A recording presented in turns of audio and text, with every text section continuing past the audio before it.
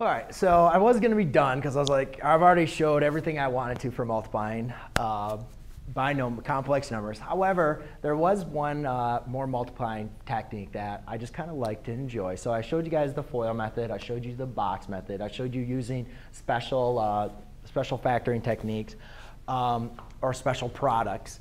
And there's one that I like to do that applies to the same thing as the FOIL, but it's what we just like to call the FOIL face. And it applies FOIL if we go with the first, the last, the inner, and the out. But a lot of times some students just remember this one just because, you know, now it kind of looks like a little face where you can just kind of draw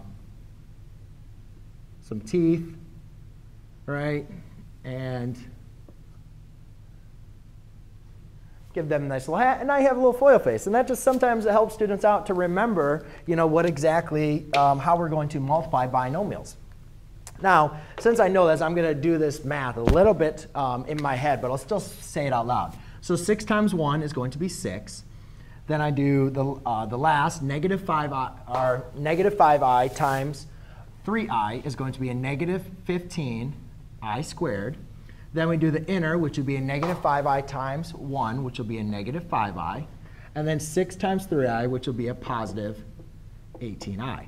Now remember, I squared represents negative 1. Negative 1 times negative 15 is a positive 15. So it would be 6 plus 15 minus 5i plus 18i.